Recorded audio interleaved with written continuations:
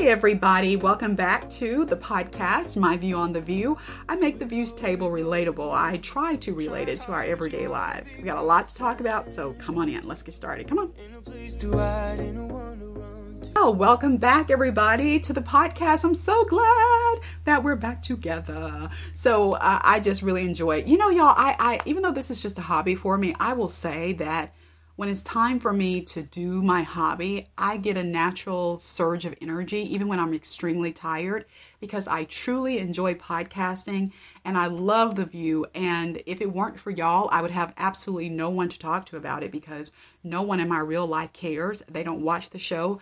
They've tried and they've just said, can't do it, you know. And so, you know, it kind of is what it is. And none of my friends watch the show. And so it's just really, really wonderful to be able to connect with you, who's someone who loves the show too. And when I talk about, you know, Whoopi or Sunny, or we talk about Joy, Aunt Joy, you know exactly what I'm talking about, you know, because you love that show too. And you love the women on that show. So thank you so much for all your support and supporting the podcast and listening and all the things you do. Okay. Now, if you're new, you've got questions, you want to know what the music is because it is the bomb. Okay. Yeah, check the description box. I promise you, no matter where you're listening to my voice, there are answers for you, for all your questions that you probably have in the description box. Now, let's move on to what I want to talk with you about today. I wanted to make an evergreen podcast because, listen, we're just on number 4. They've chemistry tested now 4 women live on the air. The View has. This is the person they're trying to find who's going to fill that seat that Meghan McCain vacated, the conservative seat, permanently. And so, listen, guys, we got a long way to go because season 25 really just started, okay, in September. We're just in October. So we got to go all the way to the summer. So golly knows how many women, y'all, we're going to wind up having to judge and say, okay, is she the one? Is she the one? What do we think as viewers? And so what I've been doing is each time a woman completes her job interview, I come to you and I give you a 7-point critique of her performance. And I'm stacking her up against 7 things, okay? And what I want to do is, instead of having to review these things every single time we come together, I just want to have a podcast I can point all the new listeners to and say, hey, go listen to this podcast. I play the clips. I do all that over there so that we can kind of streamline our reviews, okay? Now, some people don't think it's necessary to really explain some of these things on the 7-point list. For instance, number 1 is she has to be generally likable. They feel, well, isn't that self-explanatory? And my answer is no, because the truth is what you may think is generally likable in a person's personality could be completely different than what I think is generally likable, or vice versa. You know, you may have more criteria, I may have less, or vice versa.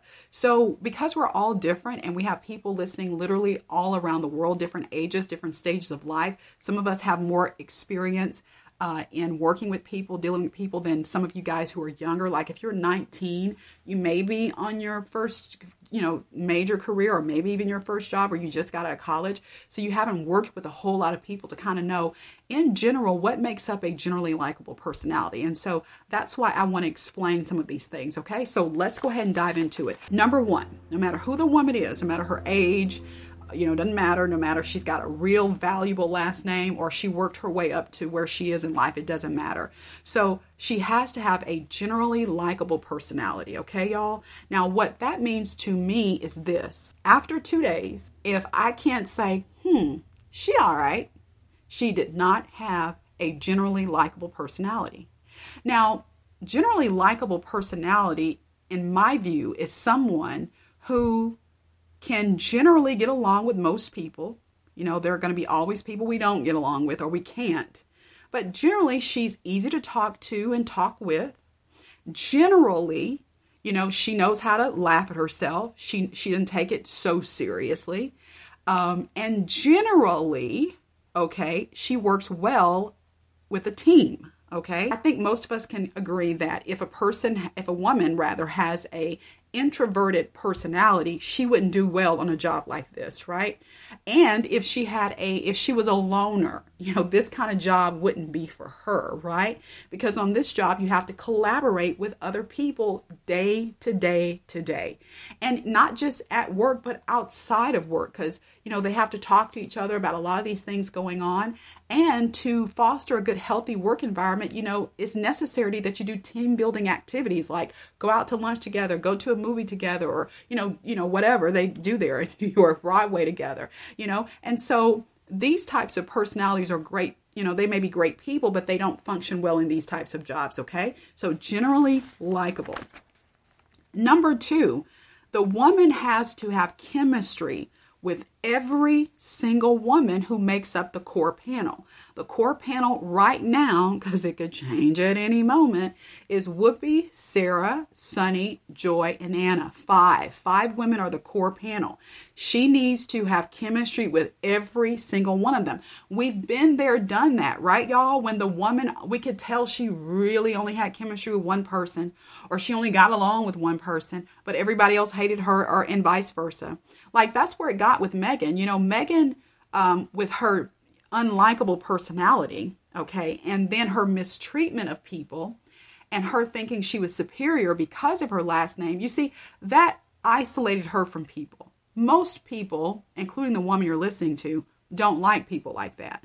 Because people like that, you're like, we're all equals. Now how I got this job is very different than how you got it, but we're here now. You get what I'm saying? And so people that tried to befriend her, she wound up stabbing them in the back. She stabbed Sunny in the back. We've talked about that many times. But ultimately, her and Sunny were able to work through it. And it winded up the only, ally she had was Sunny. Nobody else could stand her. She had alienated Whoopi. And Whoopi, we all remember Whoopi used to be like baby this and honey this. But it got to a point where Whoopi couldn't even stand her. And Whoopi's the most laid back of the entire group. And so, again, chemistry is key, guys. Now, what I'm looking for during these 2 days is that initial connection, which is very visible. Chemistry is on a deeper level than just generally liking someone, right, guys? So number 1 and number 2 are completely different, okay? You can generally like somebody but not have chemistry with them. Chemistry is a soul connection. It's like you feel like you've known the person your whole life, but you've only known them for 2 hours, actually. You get what I'm saying? And when a woman has chemistry with the group, we can see it. Like when Anna's there, we can see it. They all have chemistry. They rip off each other. They kind of, play off each other. I mean, they're just great together. Their personalities mesh. They're all different women, but they have chemistry. So chemistry is important. Now, chemistry can't be manufactured. I don't want somebody to come on there and try to pretend like she's the everyday girl and everybody likes her. No. So chemistry can't be manufactured, but it can grow. But so all I'm looking for in these first 2 days is the initial connection, because it will be visible, because chemistry is something deeper than generally liking each other, okay? The third thing, guys, this is so important. The woman has to do the job of the conservative, or else why is she there? Okay? Listen. In a moment, we're going to listen to Brian Teta describe what the conservative needs to do. He used a specific phrase. Most of you know what it is, so I'll go ahead and tell you. He said an opposing view. The person needs to present an opposing view. Now, we're not talking about every little thing they talk about, she has an opposing view. What we're talking about is that on these major issues where Democrats and Republicans, because that's what, even though Sarah is an independent, most of the panel, I think, leans more democratically. I think we can all agree with that. They're more liberal. Even Sarah does. She leans more that way. And even Anna, as a Republican, she leans more to, the liberal side of things. That doesn't make her a liberal. It just means her viewpoints happen to align with that, okay? But, on these major issues where the 2 major parties in this country disagree on things, she needs to present the conservative view. Again, or else why is she there? Because if she's going to come there, although a conservative, but yet her viewpoints on all these major issues are the exact same as the rest of the women, that's not really interesting, guys. Let's be real about it. Now, I don't want fights, and I don't want drama. But you want to know what makes for a good show is when you have someone who can present an opposing view. And it's what they genuinely think. You know, I'm not saying they need to bring on someone who's just going to do what Megan did, which is just give a bunch of talking points, and she didn't even really believe those things. The fourth thing here, she has to be a good conversationalist, not a great conversationalist, but a good one, y'all. You want to know why? Because this show, it doesn't just focus on politics. It focuses on pop culture now, and they're focusing more and more, right, y'all, on a lot of these pop culture, or we should say lighter-hearted subjects. And if we get another Meghan McCain, and I hate to keep using Meghan as the example, but guys, I mean, I guess I could use Abby Huntsman. She wasn't as bad as Meghan, but you know, she was pretty much a dud on the show. She didn't add much to the conversation. She didn't elevate the conversation in political conversation or pop culture conversation. But when they make these transitions, she can't be like, oh, I don't know who that is, or, oh, I don't want to talk about that. Remember, Megan, you say that all the time. I don't want to talk about that. I don't know nothing about that. You know, all that kind of stuff. Or she would just say something crazy because she didn't know what to say. So the lady has to demonstrate she can easily transition between these topics. Now, we're not looking for her to be an expert in politics or pop culture, but she needs to be able to conversate pretty well about it. Let's go to number 5. Listen, guys, the woman has to at least 80% of the time be professional on the job. Now, you want me to tell you the real truth? Do you want me to tell you the real truth, y'all? None of these women, none of them are professional 100% of the time. But can I tell you an even deeper truth? Neither are you and neither am I. On my job, when things are going my way, it's easy for me to be professional. But let's just say I do a report in the way the boss didn't like it and I get called in. It's a challenge, isn't it? Because your emotions and your feelings come.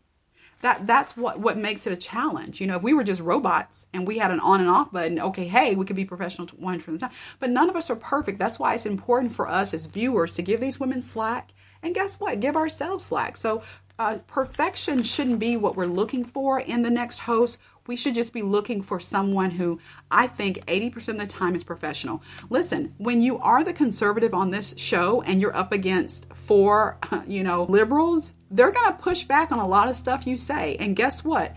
It may upset you. It may hurt your feelings even. You may want to take it personally. And it's okay if you do sometimes because, again, we're not robots. But 80% of the time, we need to see that you can handle this and that you can remain professional. Remember what Megan used to do all the time? When they didn't agree with her, she would get visibly upset. She would turn red. Her neck especially would turn red. She would sometimes fold her arms and she would just get quiet. She wouldn't say nothing until they came back from the next commercial break. And what would happen? The women treated her like a child, like we do children on the playground. Oh, I know you're mad, but come play with us. Come talk to us. They would have to kind of pull her out of her corner. Well, if you're a grown woman, we shouldn't have to do that. You know good and well that we're not going to all agree with you. You know good and well that the whole concept of this show is debate. And so if you can't hold your position without getting pissed off and folding your arms and going into your corner and not talking the rest of the show, I'm sorry, we don't need you there, okay? So let's move to number 6. She has to see the truth and acknowledge it. What I heard Joy say during that Behind the Table podcast with Meredith Vieira, she said, we are not looking to hire someone who believes the election is stolen. See, at this point, people who still believe the election was stolen, there's something going on there, okay? And I'm just going to leave it at that because what we know for a fact, and anyone can look this up, the Trump team, his legal team, presented 62 cases before varying judges in the United States, claiming that the election was stolen. Some of those judges were Democrat appointed, some were Republican appointed. And guess what? Every time, all 62 times, those claims were rejected. The judge rejected those claims for lack of proof that the election was stolen.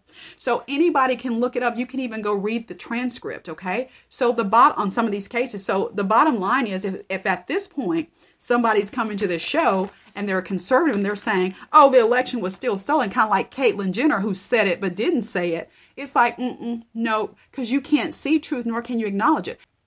Finally, She has to be generally knowledgeable. You see, that was a huge problem with Megan. Most of us knew that Megan didn't know what she was talking about. She was just there repeating talking points. And that's why it was so difficult for her to defend her position. I used to say this all the time. I used to say Meghan McCain needs to get an original thought. And a lot of people thought I was trying to shade her, but that's truth. I mean, listen, when thoughts and ideas and conclusions are yours or mine, that means we went through a mental process to get there.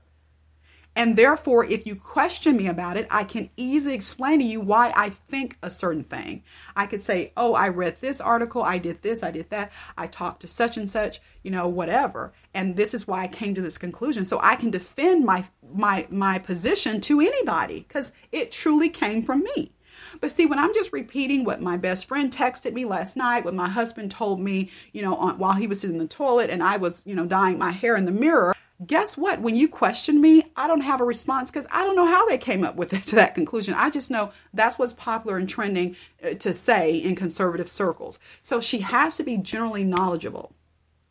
And I will say so far, all 4 women, as of today, they've been generally knowledgeable. So guys, those are the 7-point, that is the 7-point criteria list that I'm putting up every single contestant, should we say, against. Now, as we end our time together, I want to play for you what Brian Tedder said he's looking for as the executive producer, and then what the women said they're looking for, because this press conference they were doing, or this press interview, I should say, was done, and they were all together.